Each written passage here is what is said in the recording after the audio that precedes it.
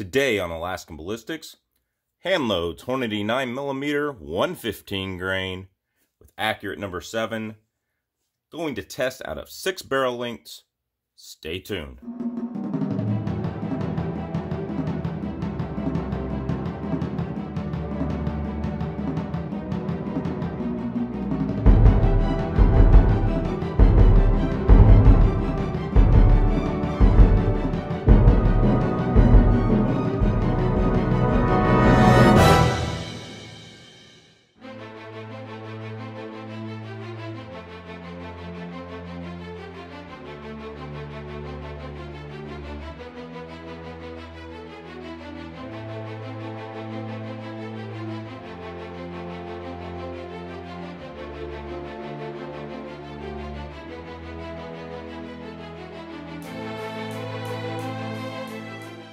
Welcome back to Alaskan Ballistics. My name is Chuck. Thank you for stopping by. With the ammo crisis, I had stocked up on reloading supplies even before I had a reloading bench and table to get everything done. And one of the things I found at one of my favorite local shops was 115 grain XTP. And this is one of my favorite bullets to reload because it's about the only hollow point bullet that's going to stay together most of the time. Not all the time. At high velocity, it will break apart. But it's one of the only hand-loading bullets that you can get reasonable energies and velocities from. We loaded it up with accurate number 7, with exactly what the Hornady manual said. Here is a hand load with accurate number 7. Most of these I gave to Chook because me and him split a lot of the hand-loading resources. So Chook has a bunch of these stocked up. Hopefully he doesn't trade them like he normally does. We shot these out of a Springfield Hellcat that my cameraman had, the Beretta APX Centurion you see here. Then we also shot it out of a Glock 19, a Beretta APX full size. Then we shot it out of an M&P 2.0 full size, 5-inch barrel, and a 5.25-inch barrel Glock 34. So we did a lot of tests with this ammo. My microphone did not work the day we were out there, so I might be dubbing over a lot of the things in this video. I apologize for the poor quality on the audio. Just to show you what you can get with a good hand load, and if you can find the components, it's a good way to stock up on hollow point ammo for your 9mm. A lot of people are stocking up on full metal jackets, but full metal jackets won't do you a lot of good in a SHTF situation. A good way to stock up on hollow points for such a situation is to hand load them. Like, share, and subscribe. Let's get on with the video. All right, here we go. 6-barrel test, 115 grain, 9mm XTP. Here we go. Glock 34, we're going to go biggest barrel to smallest barrel this time. First shots from the Glock 34, as a matter of fact. And an error. 1268. 1337. 1331 and 1315. Wow, I did not expect him to get that much. Thought the 1268 was probably a normal reading. Let's see how it does out of the 5-inch Smith & Wesson. Here we go, 5-inch Smith & Wesson, same test, same ammo.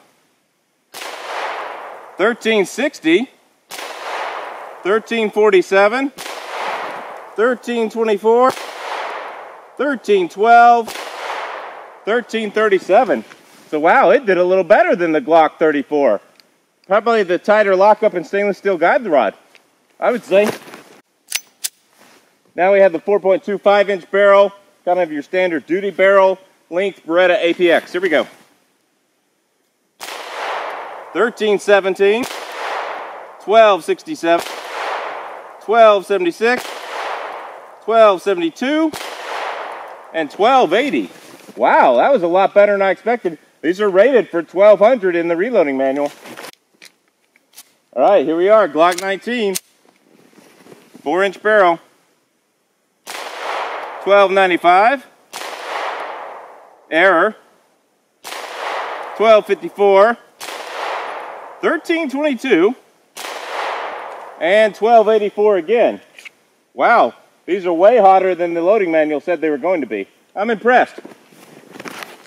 Here we go, Beretta APX Centurion 3.7-inch barrel. Here we go.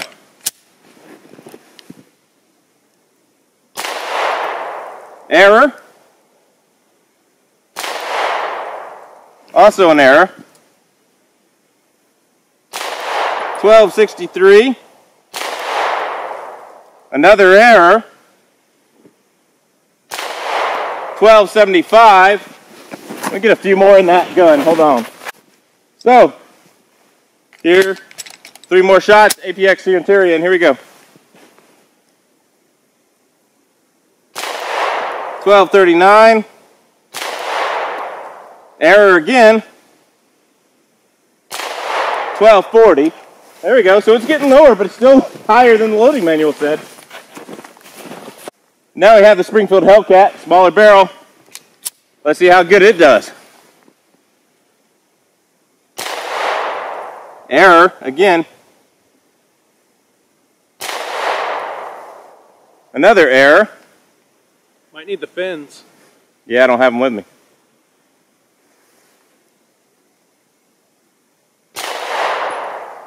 Hmm.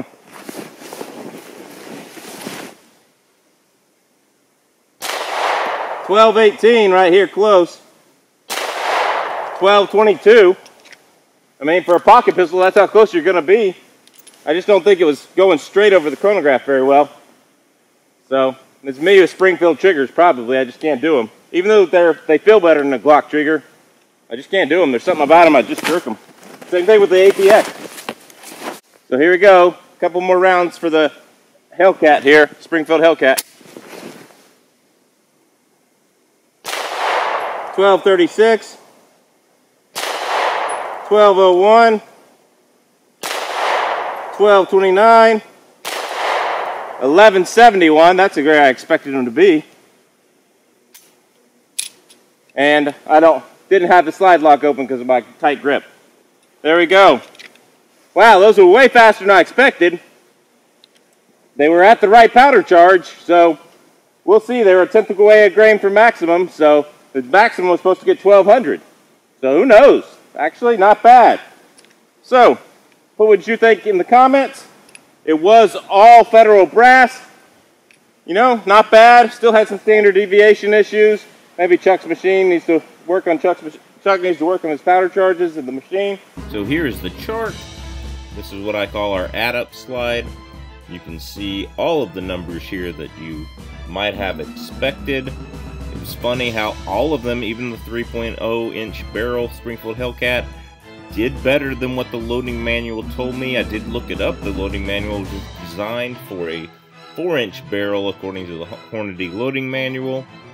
And you can see what we got there. I think it was very interesting that the Smith & Wesson 5-inch barrel got more than the Glock 5.25 inch barrel, which is typical, and I think it's just a better lockup with that steel guide rod that the Smith & Wesson 2.0 has. Check out last week's video comparing those two guns. Here we go. We got the Springfield Hellcat 115 grain XTP AA number 7.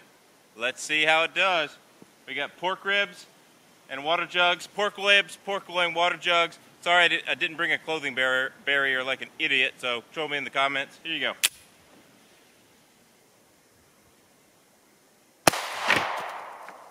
All right, looks like it went right through the meat. Let's see what it did.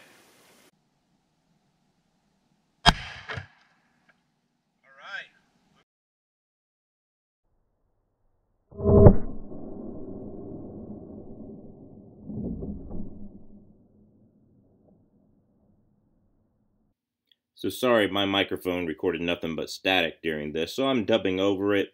You can see the entry and exit hole there was very good on the ribs. It tore apart the pork loin extremely well, and it went through the first jug of water.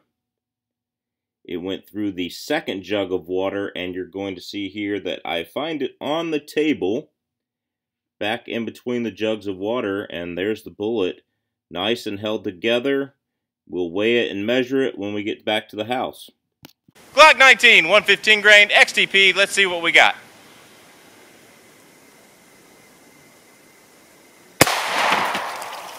All right. Well, it definitely went through and through the first bottle and into the second. Spun that first bottle around. Let's see what it did. All right.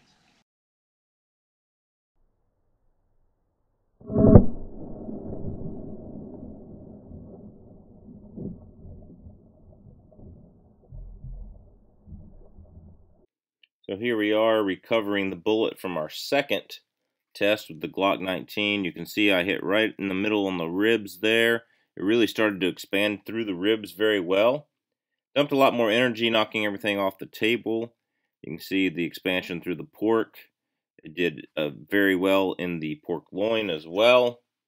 And then it went through and through the first jug, and it turned it around on the table, dumping all that energy that it had. And we found it in the second jug here.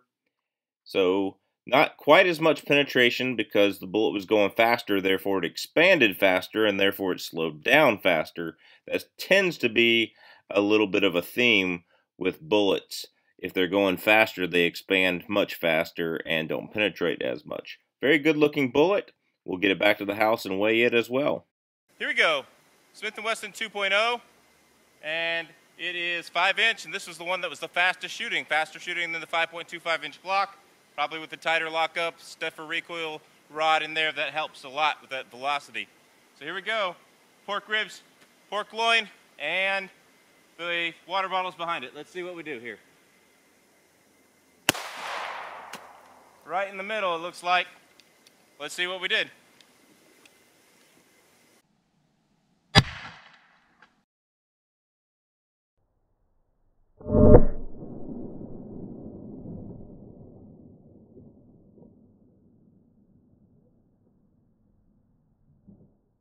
So here we are recovering the bullet from the Smith & Wesson. You can actually see I hit the ribs dead center. A little bit of expansion going through the ribs, as you can see. Now here's the pork loin, and you can see that it is expanding pretty good going through there. And you can already see the exit wound having a lot more expansion. And then here is the first water jug, and it is into the second water jug. So just like the Glock 19, it only went into the second water jug, as opposed to the Springfield Hellcat, where it went through the second water jug. Again, the faster the bullet's going, the more it expands, the more likely it is to jacket separate. When you see the bullet come out, you will see that it is jacket separated, and that's just pushing the bullet that fast. So we got to actually make sure that we don't push these too fast. Just like SIG bullets, they tend to jacket and core separate. Okay, we have the 115 grain Hornady XTP out of my hand loads, and let's see how it's going here. 102.7 for that one.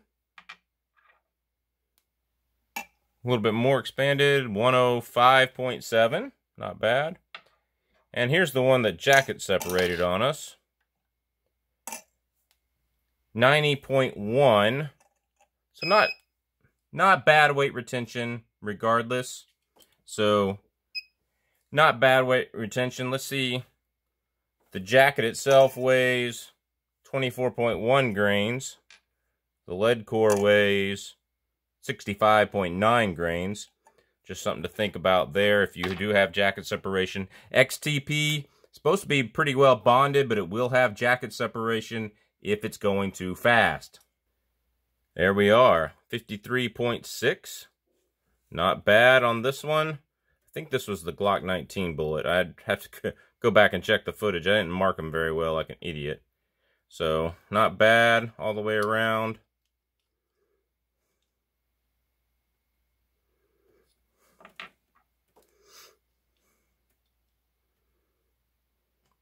Not bad.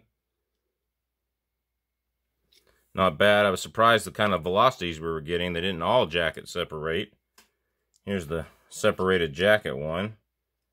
It's like the widest point of the jacket is 0.532.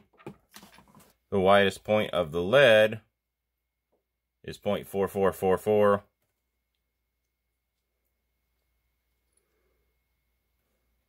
0.473.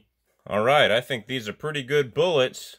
You guys tell me in the comment section what you think. Are these really, really good bullets to you? I like Hornady XTP. I always have. I think Federal HST is a little bit prettier when it opens, but this stuff might penetrate a little deeper. Let me know if you want to see a ballistics gel test with all the different ammo that I have in 9mm, even though 9mm is hard to come by at the moment. Thank you for watching the video. Really like this ammo. I'm really impressed with it. I do need to shoot it at night to see if the accurate number 7 has a lot of flash like the accurate number 5 did when I loaded it in 45 a long time ago before I ever had a channel.